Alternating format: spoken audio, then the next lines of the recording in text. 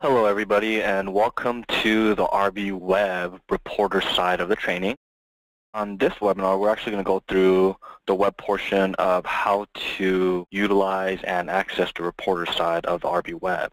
To begin with, you first need to create a user ID and password for your reporter to be able to log in. So in the RB8, you go to Setup, Resources, and pull up the resource's name. Double click into their name. And then it's going to pull up this window. In the Additional tab, you're going to see where it says Web Account Name and Web Password. Enter their account name and their password. Now when you enter their password is going to be an asterisk, and it's going to be hidden from you. So after you guys create their user ID and password, internally you guys will never know what their password is again. Now, if they forget their password or they lost it or anything like that, you can always come in here and you can just manually change the password and give that new password to them. So after you create the user ID and password, go ahead and save and close. Then you can pull up your web page. Once you pull up the web page, you're going to go to your site. Then go ahead and enter their user ID and password and go ahead and log in. First thing that you're going to see is a My News web page. This field right here that you see is an editable field, and it is editable within the RB8 program. Now to edit this field, in the RB8, you would go to Tools, Web, and then Site Configuration. In the Tools website configuration, this is where you go to control the RB Web for your clients and your reporters and just the appearance of it. So the tab you want to go to is the News tab. So if you look at the top and the bottom, the top says Client News, the bottom says Resource News. Currently you are going to be looking at the bottom portion only because that is what we're covering is the reporter side. So in here, you can actually create and add any text you would like for your reporters to be aware of. If you guys have new marketing tools or if you guys are offering something, go ahead and enter that information in here. Now you can also use HTML coding to make it bold or bigger or anything like that. This first line says, accomplish whatever you need to do quickly. With RB Web, you can acknowledge job notices, turn in completed jobs, and find everything you need from our office whenever you need it without waiting. So if you go onto the web page, that's the first thing that you see. Accomplish whatever you need to do quickly. With RB Web, you can acknowledge job notices, turn in completed jobs, and find everything you need from our offices whenever you need it without waiting. So anything you change in the RB8, the news section will appear here on the reporter side. If we take a look on the left, you're going to see where it says My Profile. If they click on that, they can actually view their personal profile within the RB8. So as you can see, salutation is Mr. We need to change that to Miss because it's Miss Lisa Welch. Okay, her address, city, state, her phone number, alternate phone number, and her mobile phone number as well. At the bottom is where they would enter their email address. This email address is incorrect, so I'm going to go ahead and fix it. Now, whatever the resource does on this end, whatever they change, it will go in retrospect and change within the RB8 as well. Once they hit save, the information gets changed on the RB Web and within the program. You can also allow your reporters to change their user ID and password once you've created that user ID and password for them. In order for them to be able to change it, they just come into the Change ID on the left side, and they would just enter a brand new ID. Then they would go to the Change Password on the left, enter their current password, and then they can enter a new password that they would like to change it to. The next thing we want to go through is the first tab, which is available, which is the Calendar tab. If you go into the Calendar tab, if you use a drop-down on the left side in the search criteria, you actually have two types. You can see the Calendar, which is a month at a glance, or you can see it in the list view. Currently, this resource doesn't have nothing tied to her because she's a pretty old one.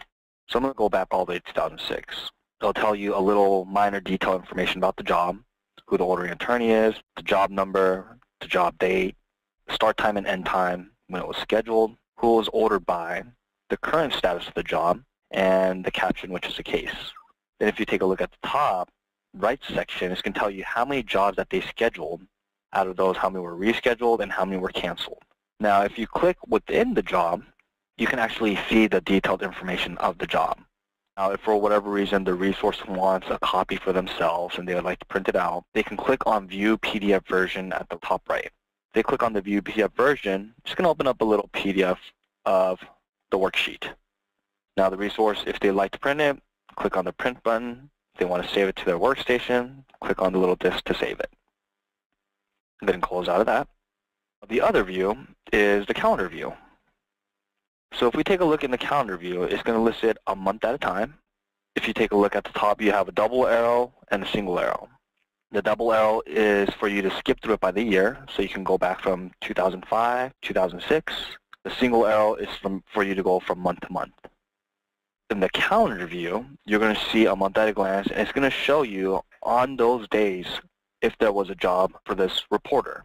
So if they're assigned to any job for this particular month, it's going to show that job. If they hover over it, it's going to give them the minor detail information. If they actually click on the job, it will give them a more detailed information about the job. The next tab that we're going to take a look at is going to be the turn-in. Once they click on the turn-in, the resource, automatically it's going to pull up every single job that has not been turned in. If you guys are going to allow your resources to do the turn-in portion, they actually have two different modes of doing the turn-in. There's the wizard mode and there's the advanced mode. I'll cover both modes with you. So taking a look at the wizard mode, if I go into my job 12274, the first thing that it opens up is step 1 of 5 for the job. It's going to ask you if this information is correct, the case name, the case number. If it's going to be a rush, just use a drop-down and select it as a yes. If it's not, you can keep it as a no. If you have any additional information that you need to write regarding this job, not about the deponent, but about the job, enter that in here. Once you've done that, you click Next. Then it's going to take you to step 2 of 5. In step 2 of 5 is where you actually add the deponent.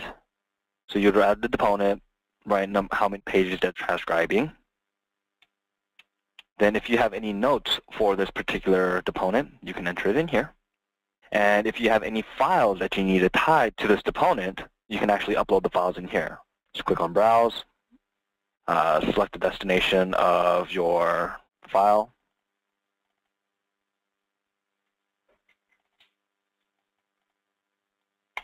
Choose what type of file it may be. I'm just going to say this is an exhibit. Then you would hit Next.